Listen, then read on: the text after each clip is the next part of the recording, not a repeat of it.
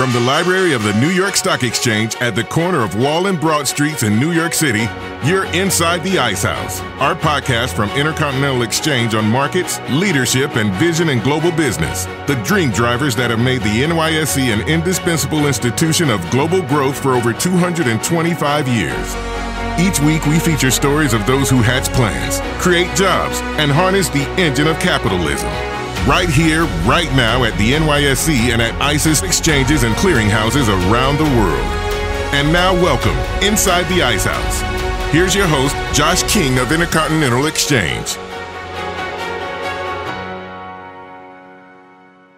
Back in the office today after a few days with my wife and daughter visiting our son in Annapolis, Maryland, where he's just completed a 43-day grind for the newest midshipman of the United States Naval Academy. It's called Plebe Summer. Through a few online photo streams from the Academy and others, parents like us got sort of a voyeur's view of the days on the yard, from the 6 a.m. workouts on Rip Miller Field to the 10 p.m. renditions of taps and the 1,000 or so plebes singing Navy Blue and Gold before lights went out. Such is the life of leaders in training in the nation's service academies, which, in the Navy's case, stretches 175 years, back to 1845. When it was founded by Secretary of the Navy George Bancroft on the grounds of the former Fort Severn at the confluence of the Severn River and Chesapeake Bay. A closer view of the goings-on of the class of 2027 came a few weeks ago when members of the Annapolis class of 1977, their predecessors by 50 years, came for a visit, presenting each plebe with their first challenge coin, a vaunted military tradition for their role as another link in the chain.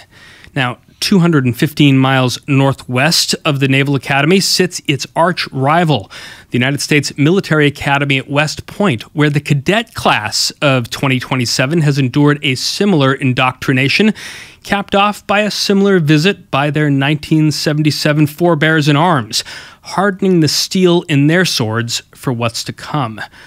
Army and Navy may be opponents on the athletic field, but they're comrades when it counts, joining forces along with their allies to confront the superpower competition from China and Russia, and providing our country a group of leaders that will span the better part of the rest of the 21st century.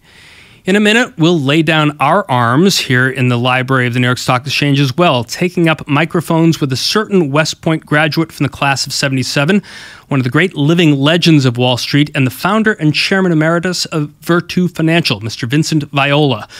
Our conversation with Vinnie Viola on markets, the art and technology of trading, the state of the world, and the new era of superpower competition, and yeah, a little thoroughbred racing and some hockey as well. It's all coming up right after this. Connecting to opportunity is just part of the hustle. Opportunity is using data to create a competitive advantage.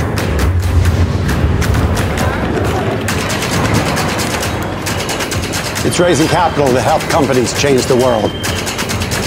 It's making complicated financial concepts seem simple. Opportunity is making the dream of home ownership a reality. Writing new rules and redefining the game. And driving the world forward to a greener energy future. Opportunity is setting a goal and charting a course to get there. Sometimes the only thing standing between you and opportunity is someone who can make the connection. At ICE, we connect people to opportunity. Our guest today, Vinnie Viola, is the founder and chairman emeritus of Virtu Financial. An early leader in electronic trading, Vinnie served as CEO and chairman since the company's founding in 2008 until 2013. And prior to Virtu, he founded 3 financial services companies and began his career after Army service on the floor of the New York Mercantile Exchange, the old NYMEX, now part of ICE's rival CME, back in 1982, later serving as vice chairman, then chairman, from 2001 to 2004. Vinnie, welcome inside the Ice House. It's great to be here, Josh. Thank you. Thank you for the invitation. You and I were talking a bit last week. What was it like for you and your classmates to return to the plane at West Point to inspect the cadets who walked today in your boot prints? It's quite surreal. I'd like to use the word inspiring. We had 68 of our class. We graduated 695 young officers on June 8th, 1977, and 68 of us showed up. And of the 68, all but 5 of us did 12 and a half of the 14-mile walk back. Myself and a couple other classmates waited at the ski slope, and we took the overland route. It was about a little bit over 2 miles, but it was absolutely electric and inspiring to see the class. You guys, the 68 of you, share stories of what it was like 50 years ago?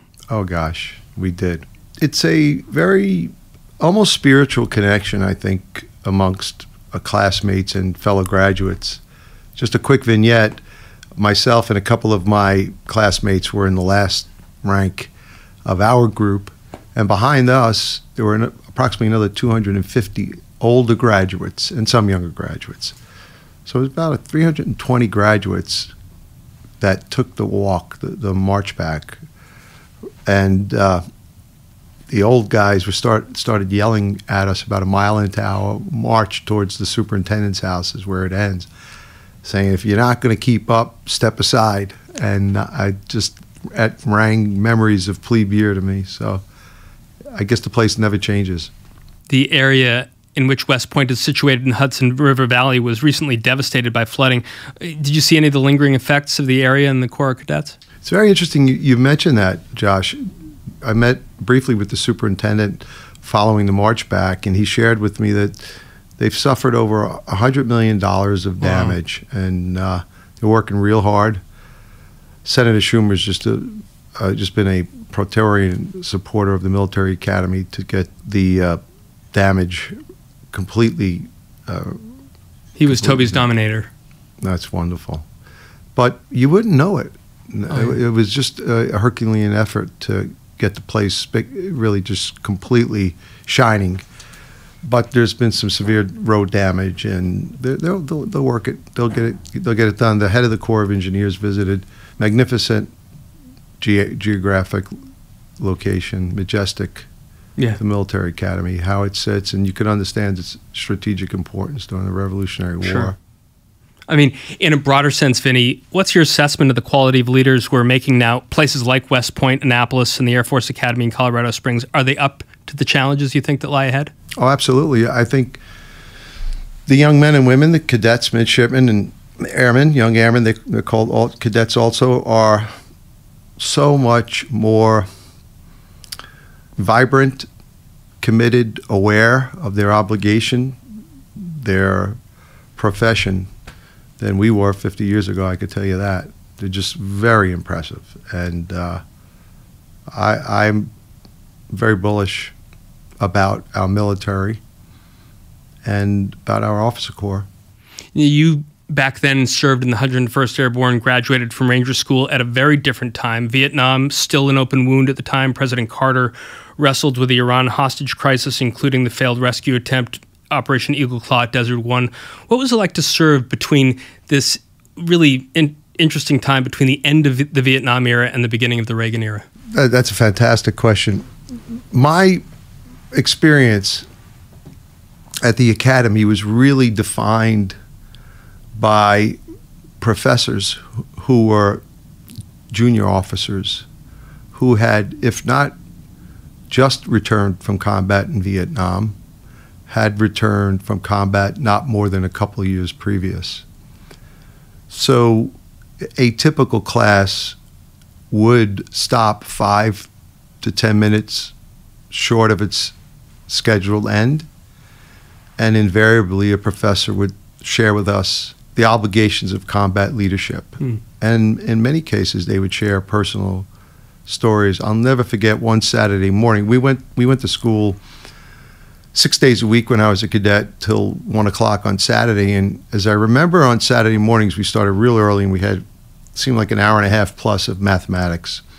And at the academy, you have to recite and defend your solution to a mathematical problem every day. And I had one major, and his last name was DeWitt, and he was a Silver Star recipient in Vietnam. And I'll never forget him stopping the recitations and on the chalkboard sketching out an ambush that his company had been lured into by an NVA, regular NVA unit. I could remember with great detail how he put the chalk to the board and how he explained his actions in that battle, that fight. Someone who followed you about 9 years after you graduated from West Point was Mark Esper from the class of 1986. The former Secretary of Defense was on this show a couple of months ago. And among other things, he talked about the Modern War Institute, which he chairs. Here's part of what he said in that conversation. My view was technology was going to be the game changer. And yet, despite all my work, despite standing up Army Futures Command in the Army, DoD is still not at the point where it can quickly adopt innovative technologies at the speed of relevance, at a speed that will beat the Chinese to the punch, particularly in technologies like AI and robotics and quantum. So, Vinnie, you know a thing or two about the speed of technologies from all that mathematics that are required to win on the battlefield or in the markets. What's your assessment of where we are the way Mark talks about it? Well, first of all, Mark is a good friend, and he's a fellow Screaming Eagle, distinguished service, Persian Gulf War. And we've been actively involved philanthropically in the support of the Modern Warfare Institute. In fact, the first distinguished chair is a good friend named retired four-star Chuck Jacoby. I tell you that it's pretext. I think Mark is reflecting a sense of urgency that is defined by his unique understanding of the Chinese, the PLA's focus to modernize their army. That is a central precept in Xi Jinping and, quite frankly, Jiang Zemin's rejuvenation of China strategic initiative or purpose. I am a little bit more optimistic. I think that we have a strategic culture in the Army around the divide between the human and technology and how that interface will evolve in the model battlefield. The modern battlefield is a hybrid environment. We used to call it irregular. Now it's a multi-domain and hybrid. All technologies that you could imagine are brought to bear, from electromagnetic warfare to cyber warfare to communication disruptions to automated decision-making around creation of targets and destruction of targets. And I think it is a matter of public-private efficiency, and I believe that the leaders in our military are aware of it and excited by it. So Mark talks about Futures Command. It's just a fantastic, cutting-edge command, and I think it's making a difference. You talk about on the battlefield. Off the battlefield, Xi Jinping this week announces, dramatically slower Chinese economy, declines after many years of revealing economic statistics to reveal unemployment among the younger generation, perhaps sort of shielding what reality might be after beginning with Jiang Zemin through Hu Jintao and now Xi Jinping, kind of a transparency because they were doing so well. Maybe they're not doing so well now. In terms of cultural competition between the way our society in the West is based and the Chinese society, we might be winning that battle as well. It's interesting. Marx sort of described an arc of totalitarian revolution, and he basically described disruption of society and then transformation to socialist construct and then eventual communism. And we all know the effect of Stalin and the creation of the Soviet Union and the consolidation of the communist revolution in the old Soviet Union.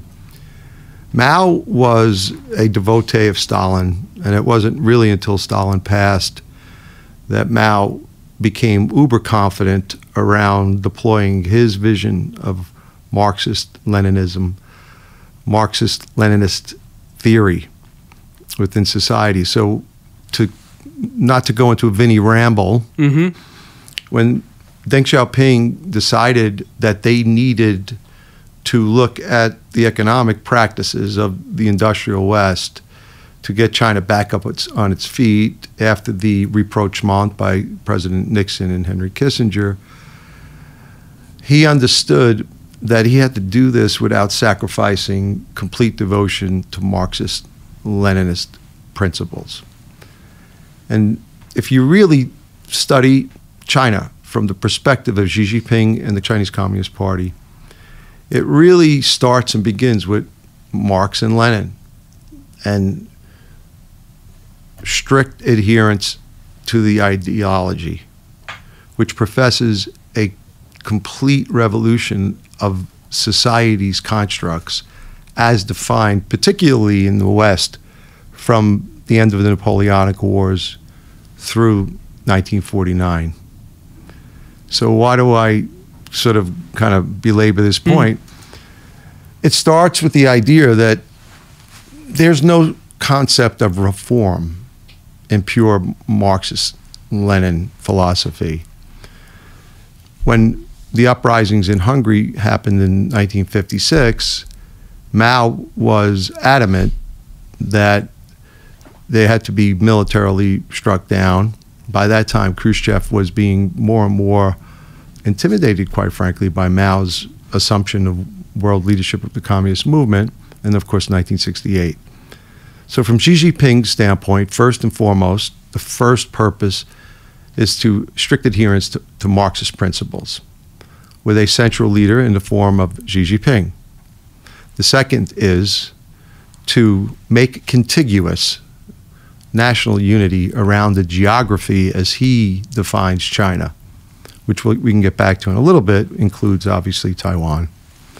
You can see how they've gone about the absorption of Hong Kong. They're very serious about this. And the third principle or driver is create an economy where the Chinese people enjoy a livelihood and a mobility. And the fourth is the modernization of their military. But getting to your point, because I will answer your question, there's an inherent friction there. So Xi Jinping has to balance a return almost from a private, entrepreneurially motivated economy to a almost quasi-socialist form of economy where these state-owned companies are helped out by the entrepreneurial and the private class. But he's got to monitor that class, because creativity and entrepreneurialism is born of what? The freedom to think, right? Creatively reform an entity, an idea. So it's a very tough balance for him. I don't know if that answers your question. No, it does. But the point I'm making is there's no leader in post-Mao that has written more on pure Marxist ideology than Xi Jinping. His father was a respected member of the party, and he was a victim of the Cultural Revolution. So he was rusticated, and Xi Jinping's worldview was formed by his immediate family's experience during the Cultural Revolution.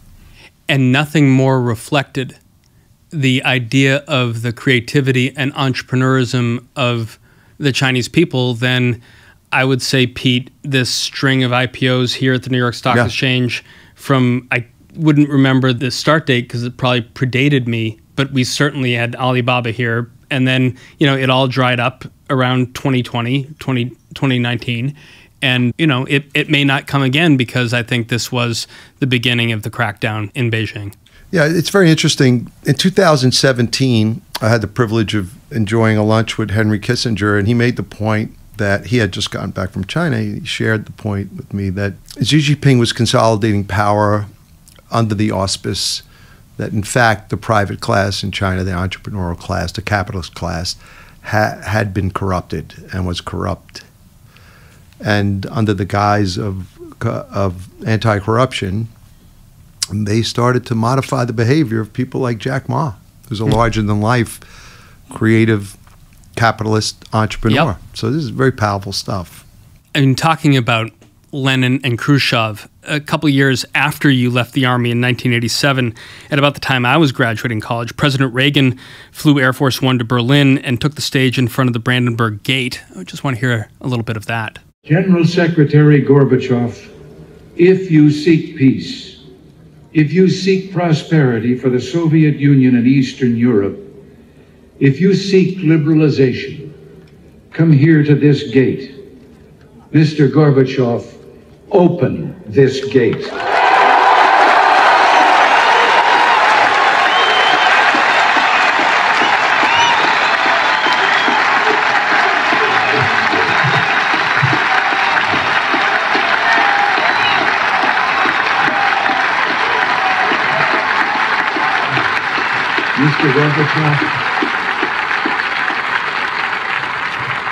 Mr. Gorbachev, tear down this wall. Chilling. Yeah, I mean, Vinnie, I was with President Clinton during many meetings with President Yeltsin, from Hyde Park to the White House to the 50th anniversary of VE Day in Moscow. And then Clinton's successors, Bush 43, Barack Obama, Donald Trump, and now Joe Biden, have had to confront a very different leader in Vladimir Putin. Collectively, Vinnie, how do you think our leaders have delivered the message to Putin compared to the way Reagan did to Gorbachev? Generally speaking, I think our American society lacks an awareness of, we lack strategic culture.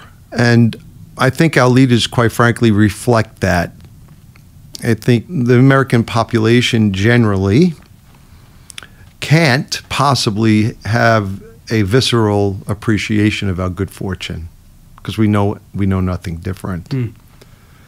But to a person like Vladimir Putin, who was raised with a very, very severe understanding of how to, and he was trained how to maintain an empire, was the Soviet Union really is the first derivative of the Russian Empire. And the Russian Empire has always behaved sloth-like. It's really primarily because of their disparate geography and, quite frankly, their lack of naturally efficient geography and topography.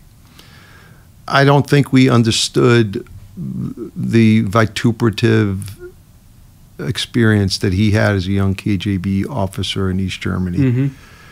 And these are primary defining emotional experiences that inform people's behavior. You know, Stalin was weeks away from being an Orthodox priest in seminary. He was beyond brilliant theologically. But his eyewitness of the repression, the Tsarist repression, led him to revolutionary dedication. And when people are motivated by visceral primary experience, sometimes it's hard for them to be open-minded. Of course, Putin has let us know that 2004, 2007, the invasion of South Ossetia in Georgia, 2008, and of course, 2014, he was able to walk green-clad people into Crimea unopposed. It's a very, very difficult proposition for the West as we understand it. This post-industrial, highly activated society that we would describe as the West.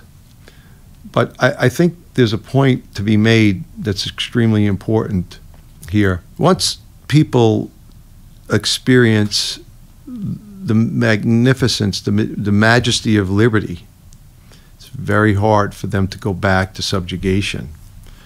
I was privileged to visit Ukraine in 2000, right prior to COVID, and to visit some of the forward positions, which were kinetic at the time, and which are now basically right along the gradient, the 600-mile-long gradient. Of course, we were in armored vehicles, but we were getting passed by constantly by Toyotas, Camrys, and SUVs with Ukrainian civilians in camouflage uniforms with their rucksack in the rear seat and their weapon, a range of assault weapons. And it was chilling to me because I realized that, well, first I realized, one, that there was going to be a broader conflict to come. Two, I realized that these people were going to fight to the death for what they had experienced as liberty and freedom and sort of that self-awareness. Because it's really the spirit of the individual that drives society's stability. You know, one of the founding principles of our nation was the pursuit of happiness grounded in personal responsibility, but informed by liberty, right? And they're strong motivating factors for individuals. I mean, talking about the visceral appreciation of good fortune, as you say, it might be particularly strong, and to add to that bucket, liberty as well, for kids of immigrants who grew up in places like Brooklyn. You know, I have a history of working with some notable Italian-American leaders who grew up in these parts. Joe Plumeri, who started in Trenton before going to work for Sandy Weil, and Frank Bisignano. And Frank often talks about how his father, first-generation child of immigrants, spent his life in the uniform of his new country. Vinnie, your dad, John, served in the Army in World War II. How did that affect you? Well, okay, so you got me now, because it triggers emotions. My dad was 3 years old when he came from Italy, him and his two older brothers. And he made the invasion of North Africa in Operation Torch as an infantryman, and soon thereafter became a supply sergeant and basically followed that army. It was under the command of Mark Clark, and then eventually General Patton took over and made the invasion from there of Sicily, Anzio, fought up right through Monte Cassino, and then was requisitioned as a replacement soldier to the Battle of the Bulge. And my dad went to the battalion that he was going to replace. It was the battalion that his older brother was serving in from the 98th Infantry Division. That always sticks with me. I'm happy I get a chance to share that. I was somewhere 8 or 9, I can't remember, and he said to me, "We're going to take a ride today on a Saturday." My dad is my best friend my whole life. And we drive up the Hudson River, cross over the Bear Mountain Bridge, and all of a sudden we enter this place that conjured to me something more powerful than any place I'd been. And it was the first day of cadet summer training, what we call Beast Barracks in the old days, which is now called Plebe Summer. And my dad had served under a West Point junior officer in World War II, but he was there to find a friend of his who remained in the Army and was a sergeant major at the academy. I remember seeing these young men, at the time it was all men, in white T-shirts, gray shorts, knee-high black silk socks, and black dress shoes, standing at attention on this flat promontory overlooking the Hudson. And my dad never spoke about the war till the day he died. Never did. He told me about my uncles. They all served on both sides of my family, but that day changed my life. One thing that you and Joe Plumeri share, maybe about 15 years apart, is New York Law School, but neither of you ended up practicing law. Joe knocked on the door of what would become Travelers and eventually Citigroup, and you landed as a trader at the New York Mercantile Exchange, now owned and operated by CME Group. How did you end up in the NYMEX pits coming out of the Army? My dad got seriously ill in 1979. My parents were my financial dependents by that point. I didn't really know what I wanted to do. And there's a gentleman who's still a very, very dear friend, if not a brother to me. He's named Dominic Vasallo, who was just becoming a broker in the pits of the New York Mercantile Exchange. And if you just real quick history in the New York Mercantile Exchange, it was formed as the Butter and Cheese Exchange, and then it added eggs as one of its forward contracts. And these merchants tried to reduce the cacophony of prices and sounds around it, you know. And Donnie said, you know, I was going to pursue an engineering position, and I had an offer from Pfizer, and I had an offer from this engineering firm, and he said, you're not going to those places. He said, I grew up with you. You would be really good at this. He says, come with me, because I had a 3-day break. I was still at the 101st Airborne. He said, come with me. Let's go on a subway. I'll show you the exchange. And the elevator door opens on 4 World Trade Center. I walk out, and there are these boards, and there are these numbers, and there are these pits, and there are these mostly men shouting across each other. So it reminded me of all of the primary experiences of my youth. What were they? My dad was a hardworking guy, always had a second job. But every free moment he had, he would be handicapping the races. Mm-hmm. And I would go with him as much as I could. And he would let me stand by the board, the tote board, and he'd come back and he'd quiz me on the changes of odds for various horses. I always wanted to please my dad, so I was pretty good in arithmetic. So I saw the prices changing on the boards, right? Third last, second last, right? High and low of the day. And they just jumped at me, almost in slow motion. And then I looked at the traders shouting across the ring at each other. I'm like, this is easy. I grew up in a house where everybody was screaming at each other all the time. And that sort of staccato and bravado of just wanting to communicate, not in anger. Kind of like time stood still.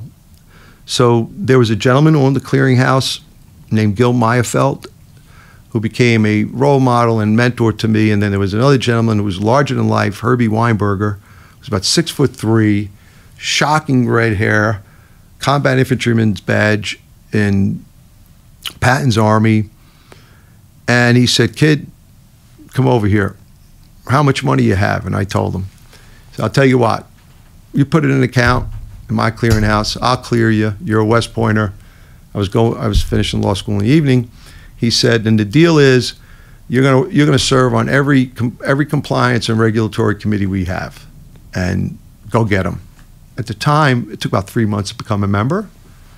I just stood outside the pit and just absorbed it like a sponge, and I read every book I could on technical analysis. I was a big point and figure guy, and I started trading the same day as a dear friend who, unfortunately, I've been out of touch with. And he and I started together, and after the first day, we promised each other we'd make 1 trade a day, because that way we wouldn't lose all our money and, you know, be out of the business. And that's how I started.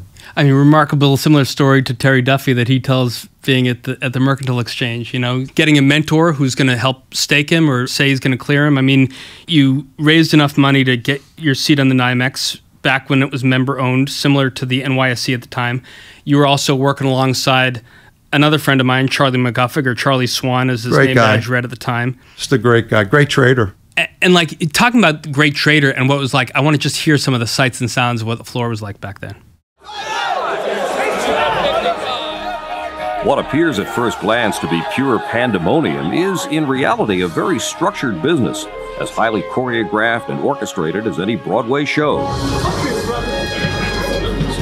The New York Mercantile Exchange is a marketplace for buying and selling futures and options contracts in commodities. For instance, energy products such as crude oil, natural gas, gasoline, home heating oil, propane, and electricity, as well as metals like gold, silver, copper, aluminum, and platinum. 30 bid! But what does that matter to me, you might ask?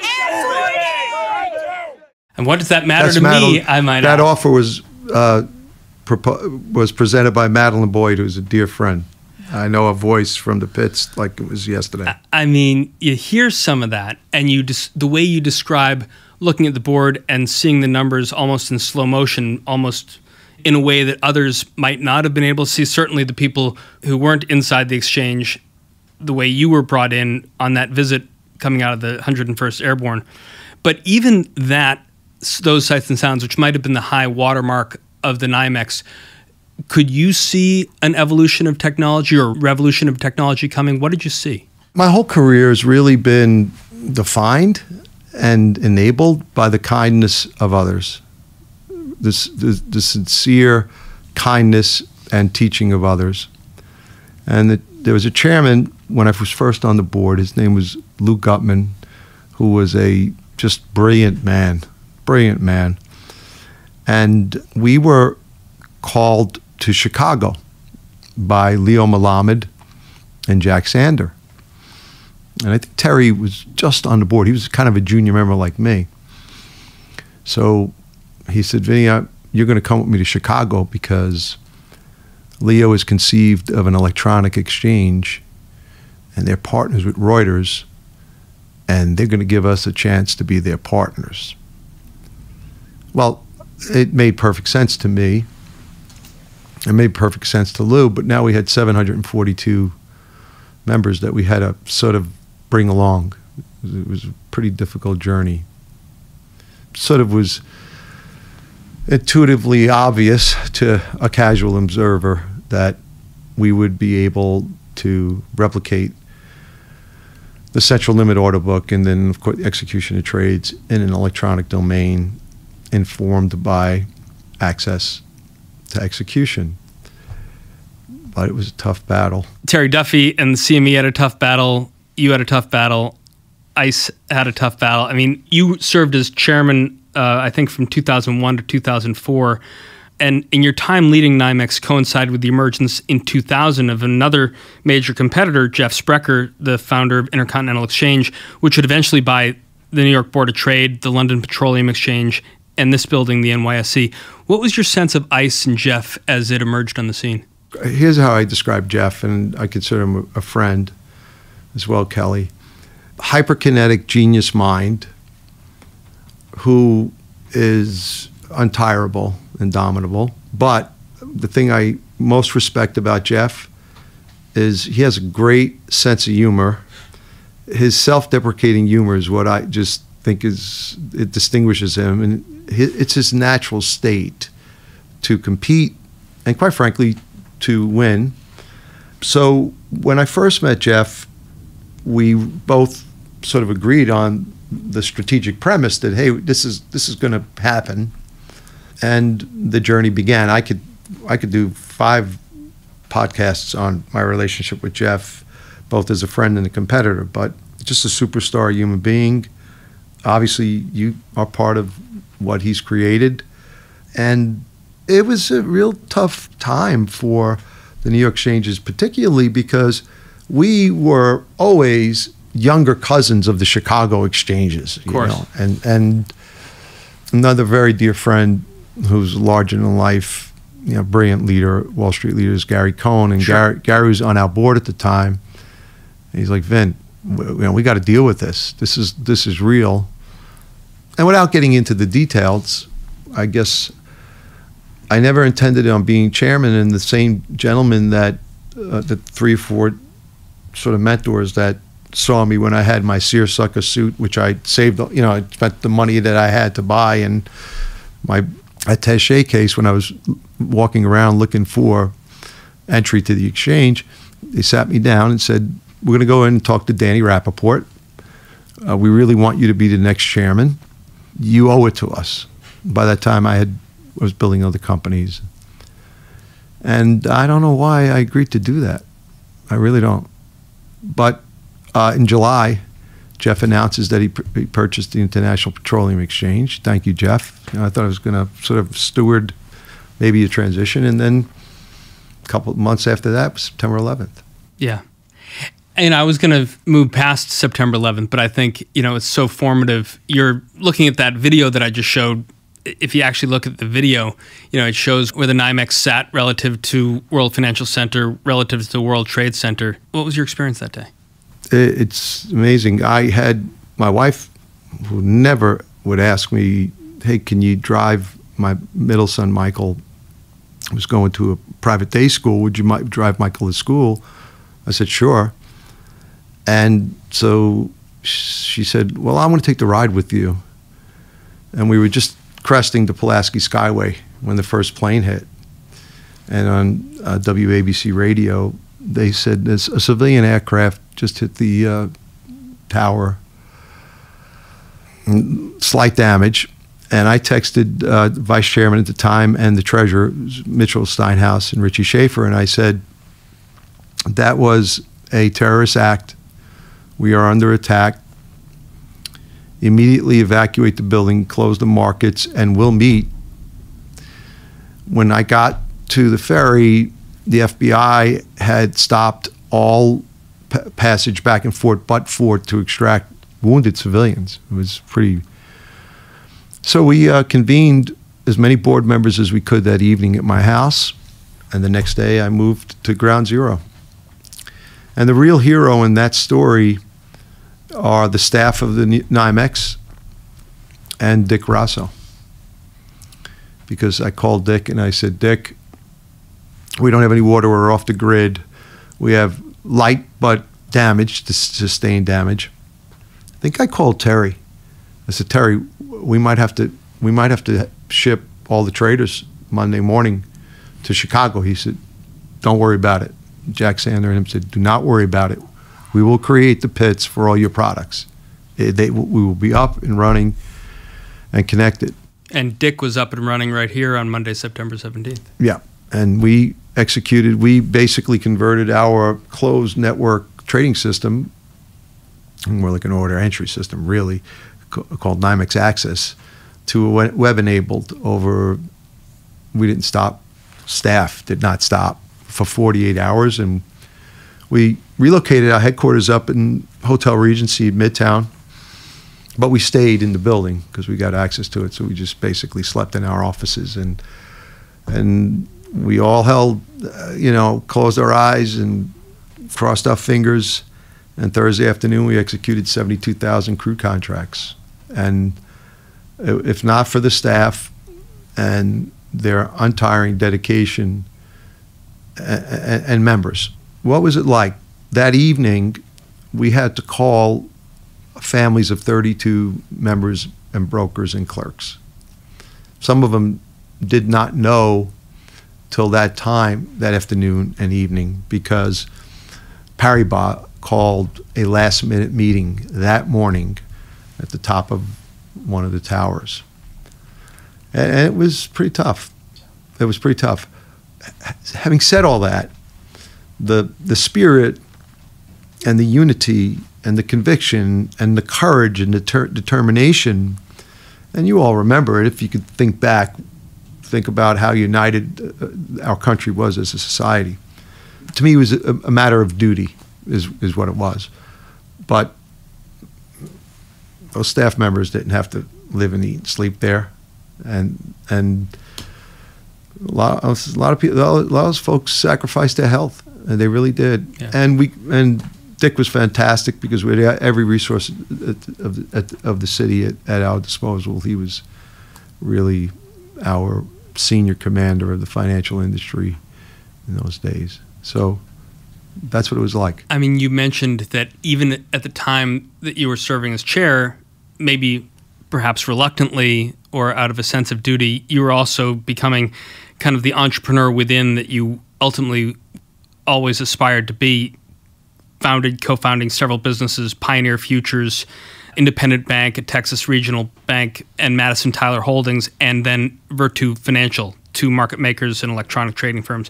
What was your vision about that you had as you were putting together these organizations? Well, I was very lucky because I was taught how to trade by very good traders, and two cardinal rules were ingrained in me, which gave me great confidence around market making.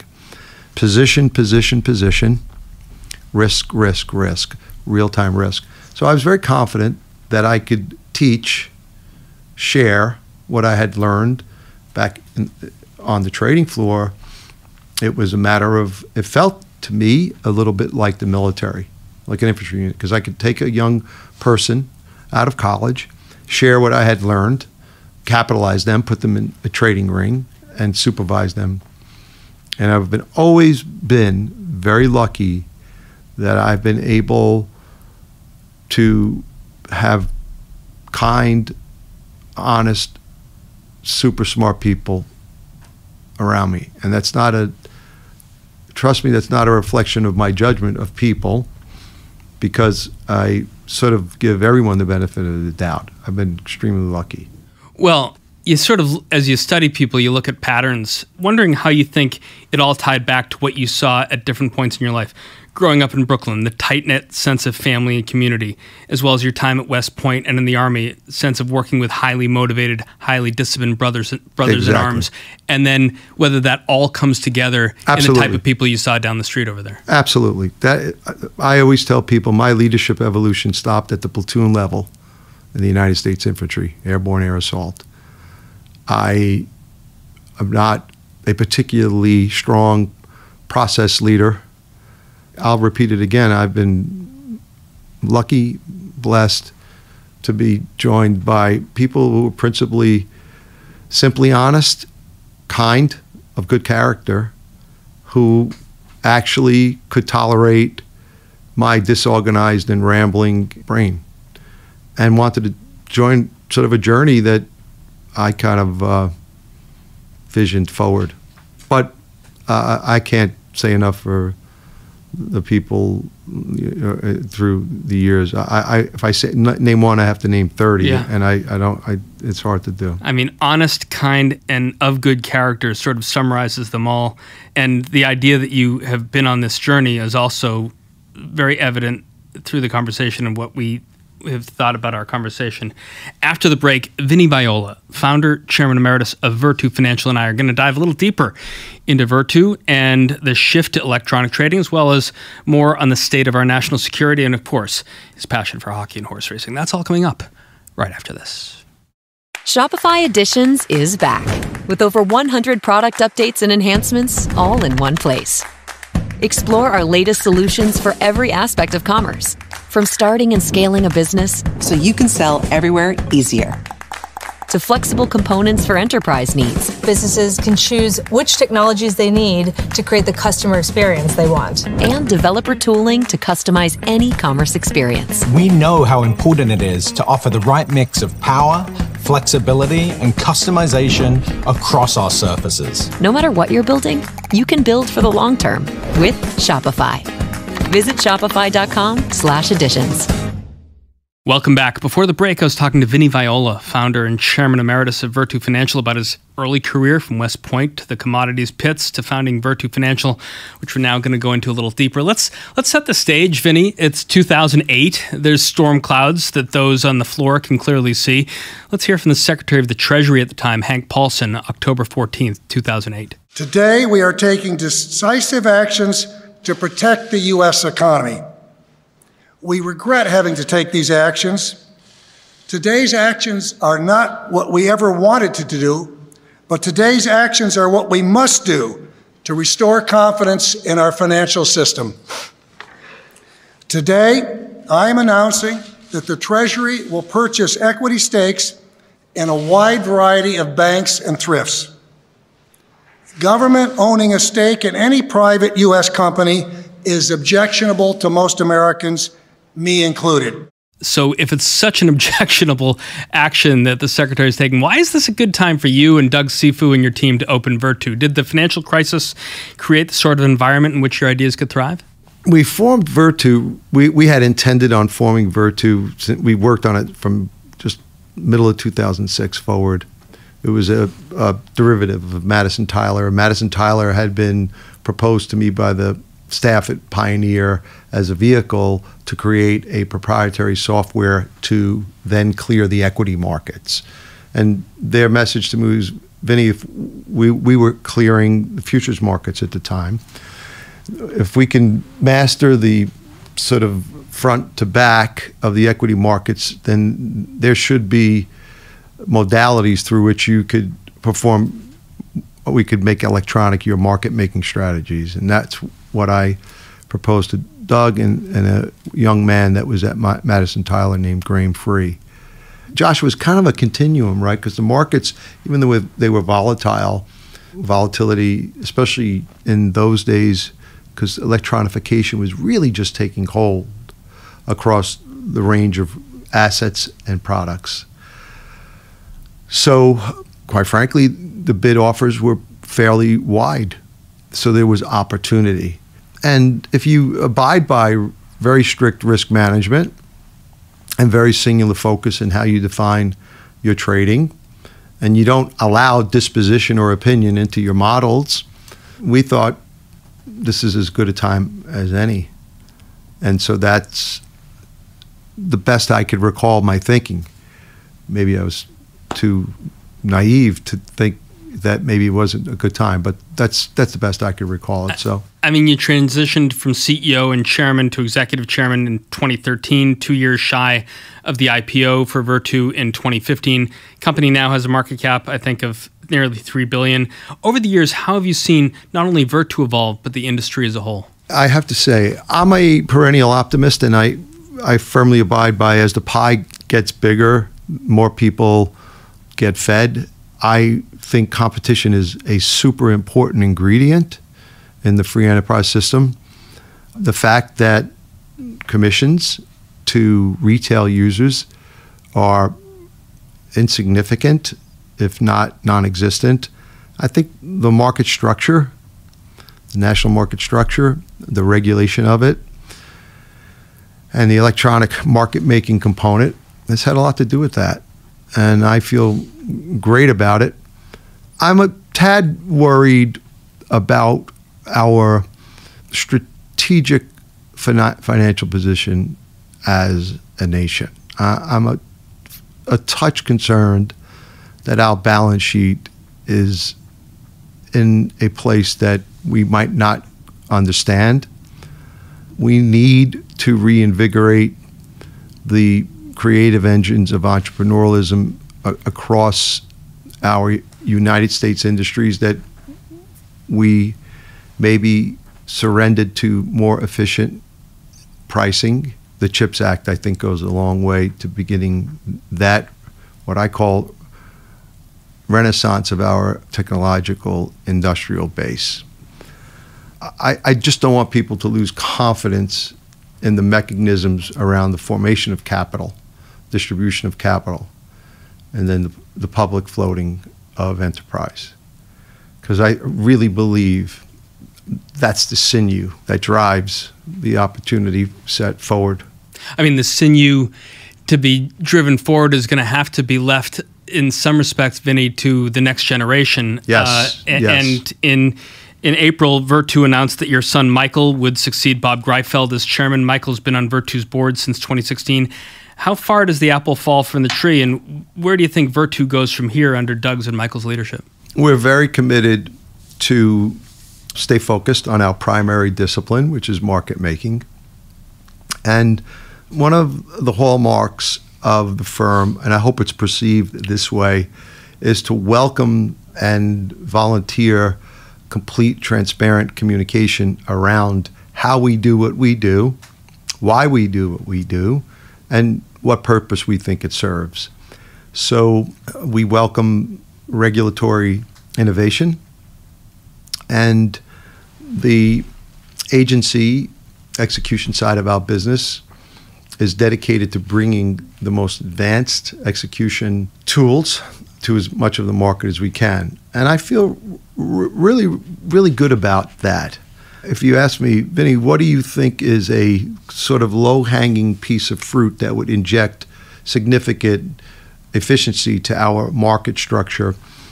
I think we have the technology, if the clearinghouses are open to it, to create a real-time, straight-through processed, cleared equity trade. I get worried when I see short interest in companies rising above what I know are not liquid and available locatable stocks, because the assumption is, well, they're going to get out of that position within the day or within the half day. And I'm not poo-pooing the stock loan, stock borrow business. I understand that it's pretty straightforward, but I think we can reduce systemic risk through straight-through processing and real-time top-day clearing. And that leads me to my greatest market structure concern, and that is, how do we create end-to-end encryption standards for the market structures amongst disparate mechanisms of trading, both exchanges, or alternative trading systems and the like. That's my 68-year-old, soon to be 68-year-old rant to Michael and Doug. I don't think they listen much to me anymore because they're kind of, they've sort of kind of went through me, A lot of that depends on the government. Jay Clayton sat in the chair that you're sitting in and had a conversation. Jay is more of a lifetime lawyer and deal maker. His successor, Gary Gensler, is more of a market structure specialist. We've had great relationships with both, and yet, the tenure of an SEC chair is short as a presidential tenure. Do we have enough staying power or at least continuation of policy to be able to enact these things from the governmental standpoint? I think we do, but it has to start, it has to be driven by the street. The street. I love the term, the street. The economy occurs on the street, even today, right? We're a consumer-driven capitalist society, and I love the moniker, the street, when we refer to our financial structure. It has to be driven. The clearinghouses have to not fear that systemic change. The firms, from the big banks to firms like Citadel and Virtu, have to provide for them the safety and motivation to make these markets even more transparent, more efficient, and quite frankly, safe. So, Vinnie, as we're sort of wending our way down, moving from finance to foreign policy, you've also found success by keeping your friends close and your enemies closer, sort of in a manner of speaking. I want to hear from your West Point classmate, Michael Sheehan, during his confirmation as the United States counterterrorism ambassador. This is going back in 1999. Mr. Chairman, in many ways, this job completes a full circle for me, since when late in 1979, I was first deployed overseas as a young lieutenant in the U.S. Army Special Forces. I was assigned to a counterterrorism unit as the executive officer of a team known as the Door Kickers. Later, I became the detachment commander when I was promoted to captain.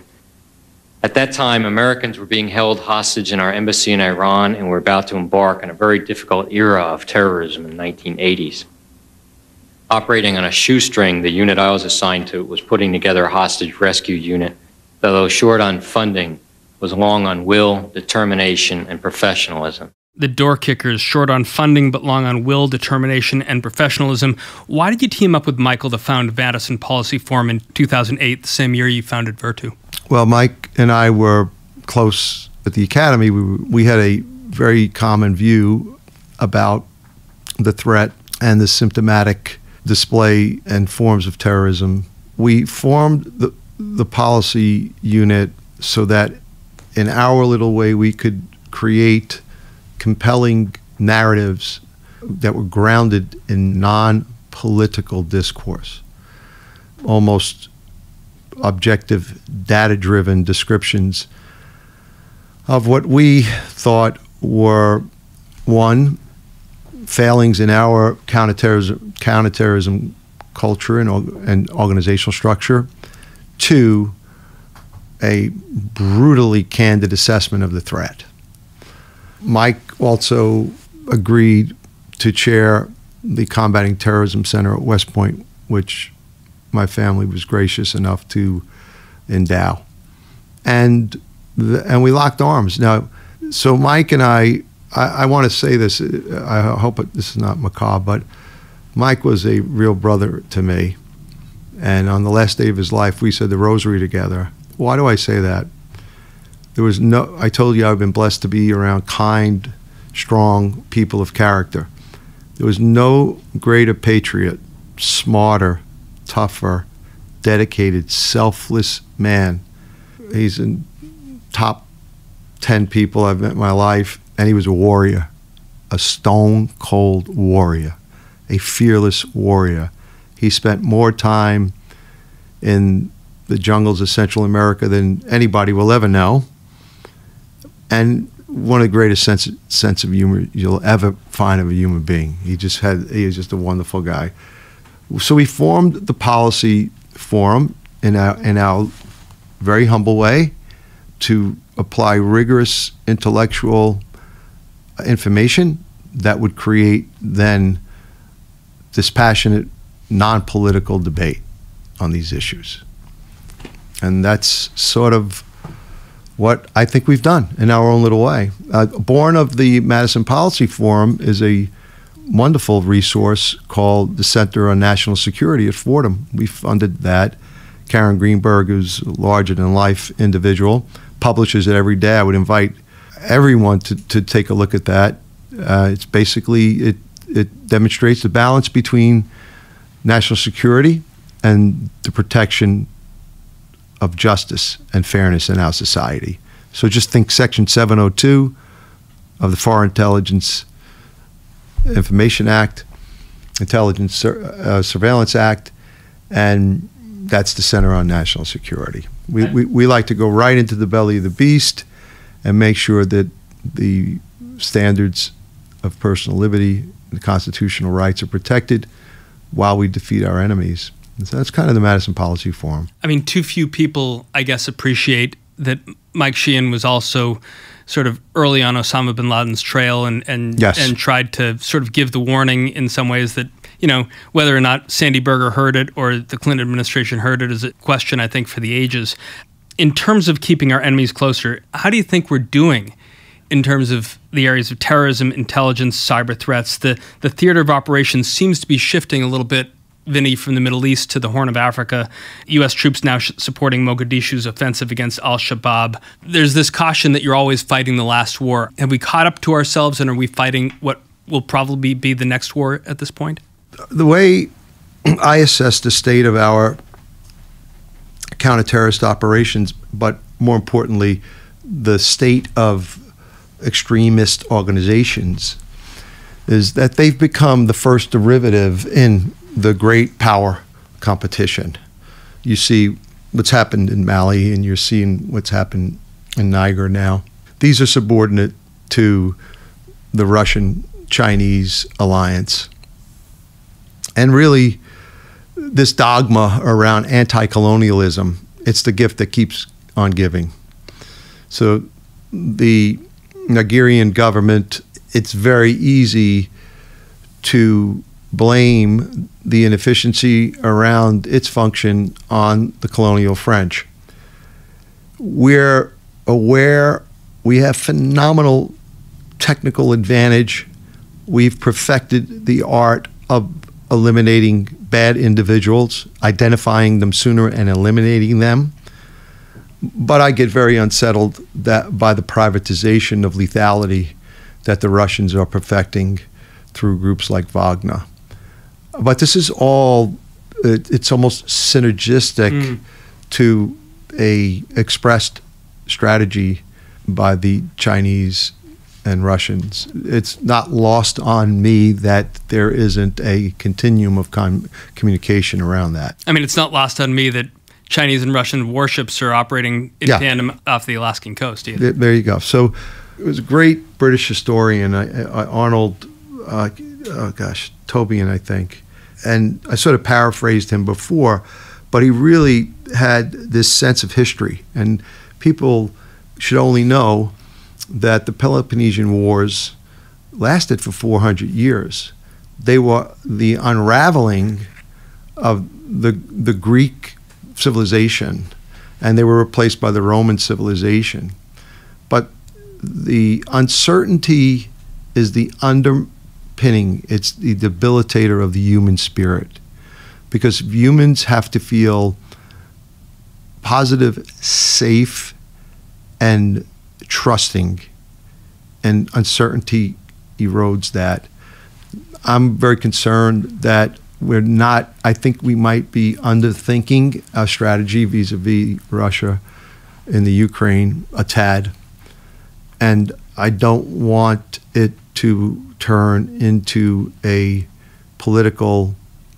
matter of political expediency. I really hope our best strategic thinkers understand the gravity and importance of this conflagration.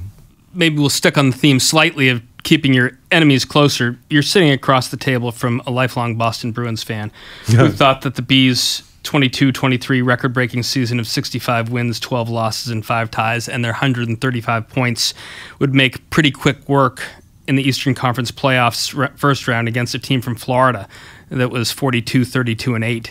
But that wasn't to be. So let's just take a little listen to that. For Cousins, lifted in. First one to it, Kachuk. Hit by Carlo, puck pops in the air, lands behind the net, right at the side of the goal. They chop away at it. Kachuk keeping it alive. Carlo can't grab it. It comes to Verhaeghe. Turns, shoots, scores! Carter Verhaeghe! And the Panthers have eliminated the Boston Bruins! An incredible wrist shot. You just mentioned Verhaeghe with that great regular season. That line not getting many chances in this game, and the improbable has just happened here. The improbable just happened. You did that to us in the Garden in Game 7. Thanks a lot, Vinnie. That was a very special moment for my family and I. Very special moment. I can't even react to it because I'm so happy for the players. I knew in chatting with other owners, we were viewed as a formidable opponent if we were lucky enough to make the playoffs. And Terry Duffy's Chicago Blackhawks beats the Pittsburgh Penguins in a really non-important game to the Blackhawks. We get into the playoffs, and the rest is history. But that's hockey. I mean, you know it, Josh. But I would say I can't express the happiness I had for our players. They really did lay it out completely, laid it on the line. And a couple guys left that series with broken bones and continue to play. It was just very humbling. I have to say, my sons, Matt Caldwell, our CEO, Bill Zito, Paul Maurice, they've created a culture of unity and dedication down there, and it's pretty special. I understand that Cam Neely was none too happy, and I've only met Cam a couple of times, but I really have been meaning to call him and just tell him how proud I am of his team for the season they had and how humbled we were to be able to upset them. It ended far too soon. And like, you know, I just watched Cam in the stands so many of those games, and I thought this was going to be their year. Alas, it was not to be. I mean, you bought the Panthers in 2013, though growing up you were a staunch Rangers fan, cheering on the likes of Vic Hadfield, Brad Park, and Jean Rattel. Exactly. Why the Florida Panthers? My wife, Teresa, and I were determined to retire in Florida. She spent her summers in Pompano and just loves the state of Florida. I made a commitment to myself that by the time I was 62, I was going to try to evolve as a human being in other ways. So I took up stuff like fishing, and we did it. And the opportunity, I got a call from David Stern, who introduced me to Gary Bettman, who introduced that opportunity to me. I had been one of the partners in the Brooklyn Nets in the movement to Brooklyn from New Jersey, and it just felt like something we would enjoy, and we have. The family's really enjoyed it. Particularly my wife. She's really involved in the day-to-day business side of it, and I'm just so happy for her. I mean, fans love to boo Gary Bettman, but he's been on the job for 30 years, which dwarfs what Adam Silver, Roger Goodell, Rob Manfred have done. What's the power of this product to the global fan? Well, first of all, Gary Bettman is a magnificent leader, visionary. He's defies gravity in his accomplishments. He's a great strategic thinker. I think hockey brings out the absolute best in a fan. Obviously, we all know live it's probably the most exciting sport because it's kinetic and continuous, and it's random. It is a random sport. So fans start to get in the flow of that dynamism, and it's a rough sport. And Gary's vision was very clear that if you could introduce people to this sport, it would sell itself. Hasn't been easy in all markets, but once it hooks in there and once the surrounding communities start to play the game at a young age, our biggest challenge going forward is to bring the game to all communities. We're doing much better in terms of women's hockey, but we have to get the game into all communities. We have to make the game available to all athletes. So once we do that, and we're committed to it, I think the sport will explode in a step function fashion. It's pretty international sport. We had ESPN's Jimmy Pitaro on the show a couple of weeks ago talking about how he's improving the televised baseball product by miking up players live. And with the pitch clock and other rules changes, I think baseball's had a great year and it's improving a lot. But hockey has always been this challenging game to watch with the small puck on the big ice on television. What big ideas are out there to keep the viewer's attention? Well, we've worked real hard on puck tracking. We're starting to create graphics such that they can sort of attach to the player and provide statistics. We're trying to provide more specifics about the physics of the game on the screen while it's happening, speed of shot, angle of shot, speed of skaters. But I think it's going to take some kind of puck tracking and, quite frankly, use of multiple angle drone cameras. And things like miking the players, that's growing, and players are getting more comfortable with it. And I think we're going to probably one day work with the union such that the players will wear measurable gear, so we can sort of get more telemetry and wearables and stuff like that. Really feel like you're in that player's place as a fan. But the numbers are pretty bullish for the league. So, reading my hockey news, they're looking for Anton Lundell, your 21-year-old flying Finn, about to enter his third season in the league as a potential breakout star. What does Coach Maurice need to do to bring the Stanley Cup finally home here to Miami from Las Vegas?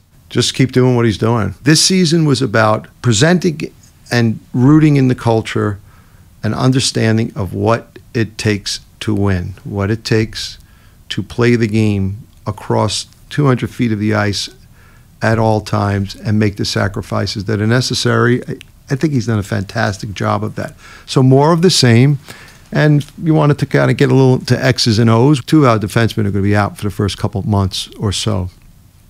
Aaron Ekblad and Brian Montour, and they're two of our anchors. We lost Racco Gudis, who's just was the soul of the team, to free agency. More of the same. I think the Panthers now have a culture unique to themselves. So funny. And I don't like to use either allegories or analogies to the military because I think it's, quite frankly, I don't think it's fair to the military. But hockey teams are much like infantry squads. You know, they go out there, and as much as they abide by the system, they're really out there with the dual consciousness of doing really well while they're protecting their fellow player. You know the game well enough. It's a very, very demanding physical game. And I think we have that in our culture. I think we've rooted it. I think Paul did a magnificent job. And before him, Joel did a magnificent job. When's your first visit to the Garden? I don't know the answer to that. I'll tell you why. I can't go to Madison Square Garden and watch the Florida Panthers play for the Rangers. It's too emotionally conflicting for me. Yeah. I am a devout Ranger fan, but for the Panthers, and oh gosh, you hit me right between the eyeballs there, Josh. So, and I don't think I have since we have the team. Now I watch the games, but it's hard to be. Now I've gone and watched the Rangers when they weren't playing the Panthers, but that's. So a lot earlier in our conversation, Vinnie, we talked about how you felt when your dad was looking over the racing form and your affinity for math and odds and risk through that. Let's end our conversation then going back to Kentucky in 2017. Your horse, Always Dreaming, won the 140th running of the Derby. Let's return to that day at Churchill Downs for a moment. Taking a bid now through on the inside, up into second. Always Dreaming with a 2.5 length lead, a 16th to go. Looking at Lee is second. Then comes Battle of Midway, Classic Empire. They're coming to the line, and the dream comes true. Always Dreaming has won the Kentucky Derby. What was it like standing in the winner's circle? That was a wet track. Surreal, out-of-body experience. The best thing about winning the Derby is that my partner in Always Dreaming was a fellow who was about 3 or 4 years younger than I, who I knew growing up, and we partnered on this horse.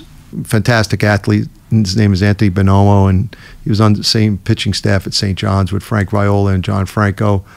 And I think we both lost our minds. I really think for maybe 2 minutes after the race, we were cuckoo.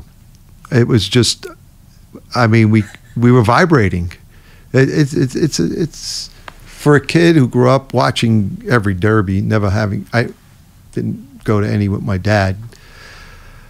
But I almost can recall just about every Derby in my life if I really think hard about it from about 1964. I don't want to try to do it. But what I said after races, I wish every person who's ever watched a horse race could experience what I'm feeling right now. It's better to be lucky than good, I could tell you that. Todd Pletcher, Hall of Fame trainer, just had that horse peak performance on the day of the Derby. Thank you, Todd. I mean, talking about Pletcher, just last month, your horse Forte won the Jim Dandy in Saratoga. I usually get up to the Saratoga reading room once a season with my old friend Keith Mason, who part of the West Paces Racing Syndicate, but I don't think I'll make it up this year. What's next for Forte? I mean, the blinders seem to have worked at Jim Dandy. Josh, you're blowing me away, man. This is a great interview. So we're going to go in Travers. I really like, I think the horse is ready. He had a great breeze the other morning. Irad Ortiz will be on him. I think Irad is the best jockey in the world. And we're really excited. And the best part of it is I will have all 6 of my grandchildren, my 3 sons and their wives with me in the box to watch that race. So whatever happens in that race, it won't compare to the feeling I'm going to have that whole day. That's a great day. That's a great day. It's just magical, magical day. Been very lucky in the sport of horse racing and very, very humbled and aware of that good fortune. I mean, everything we've talked about is about luck, friendship, family, perseverance, teamwork. I mean, from Brooklyn to West Point to NYMEX to Virtu, and then all of your adventures since then, Vinnie. It's been great to catalog them with you and have this conversation. Well, you're very kind, Josh. I appreciate the conversation, and I hope you enjoyed it as much as I did. As will our listeners. Thanks so much for joining us inside the ISS. Thank you. And that's our conversation for this week. Our guest was Vinnie Viola, founder and chairman emeritus of Virtu Financial. If you like what you heard, please rate us on iTunes so other folks know where to find us. And if you've got a comment or a question you'd like one of our experts to tackle on a future show, email us at icehouse@ice.com or tweet at us at Icehouse Podcast. Our show is produced by Lauren Sullivan and Pete Ash, with production assistance and engineering editing from Ian Wolfe. I'm Josh King, your host, signing off from the library of the New York Stock Exchange. Thanks for listening. We'll talk to you next week. Information contained in this podcast was obtained in part from publicly available sources and not independently verified. Neither ICE nor its affiliates make any representations or warranties, express or implied, as to the accuracy or completeness of the information, and do not sponsor, approve, or endorse any of the content herein, all of which is presented solely for informational and educational purposes. Nothing herein constitutes an offer to sell, a solicitation of an offer to buy any security, or a recommendation of any security or trading practice. Some portions of the preceding conversation may have been edited for the purpose of length or clarity.